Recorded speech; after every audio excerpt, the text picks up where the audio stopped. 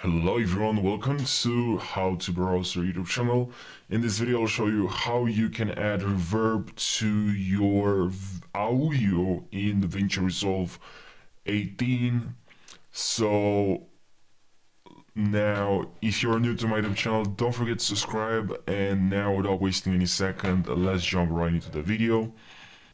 So guys, what you have to do to edit your audio, to add an effect to your audio, is to go to the edit panel, to the audio panel, and here what you have to do is to select the audio. Now it seems like I don't have any audio here, but what you have to do to add the reverb to your audio is to select the audio track, and then head over to this panel, the mixer panel. If you don't see this mixer panel, make sure you click on mixer so you can enable this panel, and then click on this plus, and here you should see reverb, and now check reverb, and now you have reverb to your video. You can edit the reverb here, distance, the brightness, the modulation, and now it's up to you, depends on your needs. But if you don't want to mess with the settings, you can leave it on as it is,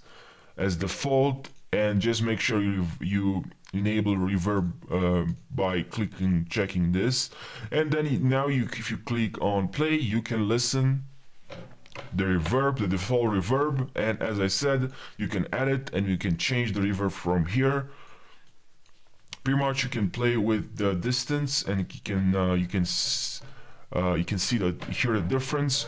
But overall, that's it. I hope this tutorial, straight to the point tutorial that I like to make, I hope it helped you and you learned something. If you have any suggestions for the next DaVinci tutorial, I would like to hear in the comment section. Thank you for watching, guys, and I'll see you in the next tutorial. Take care.